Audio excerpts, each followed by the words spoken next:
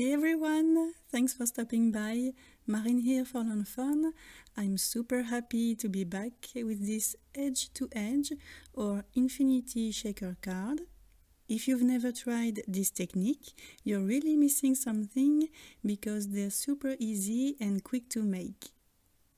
So to create the background, I used the Lots of Hearts background stencils, the giant Be My Valentine die, Making Frosty Friends, Sewn with Love for the words I love you and much, Snow Much Fun for the word snow, and finally a die from the Everyday Sentiment banner die set. I stamped my cute snowman and accessories using jet black ink. I cut the images using the coordinating dies and then I used my alcohol markers to color everything. I'm using graphite brush markers and Spectrum Noir Illustrator markers.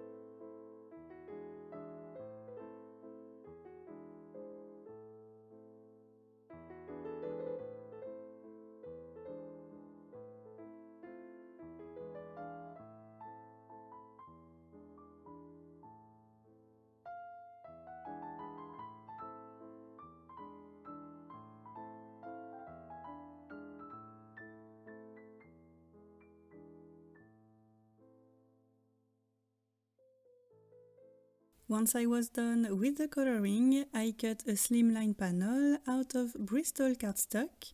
This panel measures 8.5 by 3.5 inches.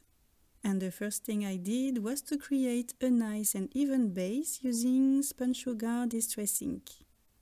I covered the entire panel using that soft pink color. And next I added 1,000,000 hearts on this panel using the Lots of Hearts stencils. I taped one of the stencils on one side of the panel. I used washi tape at the back to keep the elements together. And then I used one lipstick distressing to create the first layer of hearts. Any color can be used here. I chose this red and pink combo because I wanted this background to match with the heart confetti I wanted to use. So I did the left side and then I moved on to the right side. Again, I used washi tape at the back of the panel to temporarily stick the stencil to the paper.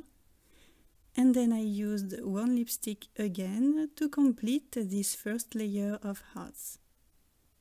Next, I placed the second stencil on the left side of the panel. I'm just placing the open hearts where there is no hearts on the paper. And it's very easy to line up because you can see the first layer of hearts through the stencil. And for this second layer of hearts, I applied Festive Berries distress ink. And you can see that during the whole stenciling process, I used a piece of scrap paper to avoid any inky mess on the other side. After the left side, I did the same thing on the right side, and our 1,000,000 hearts panel was done. Well, quite done. I still wanted to add some splatters, but not too much. I mixed a few drops of Copic white ink with water, and I used a small brush to add a few drops all over the paper. And next I mixed some candied apple distress ink with water to add more splatters. It doesn't make a big difference, but I think that it gives more interest to this panel. While the paper was drying, I started to work on the sleeve. I took some packaging from my stash. Any kind of thin packaging can work, or even those plastic sleeves we put in binders for school.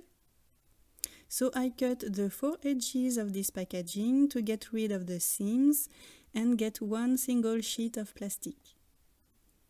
Here my plastic sheet is ready. I added some double-sided tape on the 4 edges, and I placed my panel right in the middle. And while keeping the panel in place with my left hand, I cut the 4 corners off. I always do this when I make an edge-to-edge shaker card, because this way the plastic doesn't pile at the corners and the card stays flat. Next, I flipped the panel over and made sure that it was centered between the corners, that are not corners anymore. And while keeping the panel in place, I removed the backing papers and attached 3 of the 4 tabs. And to stick those tabs, you don't want them to be too tight or the shaker accessories won't have enough room to move. Don't pull too hard on the tabs while attaching them, just fold them gently on the paper. I like to start in the middle of the tab and then I stick the sides. So I did this on the 3 sides, leaving one open to fill the sleeve with shaker accessories. I used the hard confetti from Dress My Craft. This mix is just perfect to create Valentine cards. I added a few spoons inside the sleeve. Next, I added a bunch of tiny hard confetti. These are super thin, so you can add a ton of them. They won't make the card thicker. And finally, I added some clear jewels to bring more light and shine inside the pocket. Once I was happy with my shaker mix, I closed the sleeve. My camera didn't record this part, but just like the 3 other tabs, I folded this last tab not too tight. And here you can see that by cutting the corners of the plastic sheet at the beginning, we get a nice and flat result. Next, I created my sentiment, a sentiment that coordinates with the snowman. I first treated my chili pepper paper with my anti-static powder bag. This will help the embossing powder to stick to the embossing ink only. Next, I stamped my I love you so much sentiment using clear embossing ink. I sprinkled white embossing powder on top of the ink, and then I heat the paper to melt the powder. And when I heat emboss something, I always start at the back of the paper because I find that I get a more precise result. I also die cut Be My Valentine twice, out of pixie dust cardstock and out of ballet slippers cardstock. I layered both pieces on top of each other, and then I attached that giant sentiment in the middle of my shaker panel using glue dots, which are super handy to stick elements on plastic. Next, I attached the second part of my sentiment below the giant one, and then I attached each snowman on the sides, and I placed their arms in a way that it looks like they're holding the giant sentiment.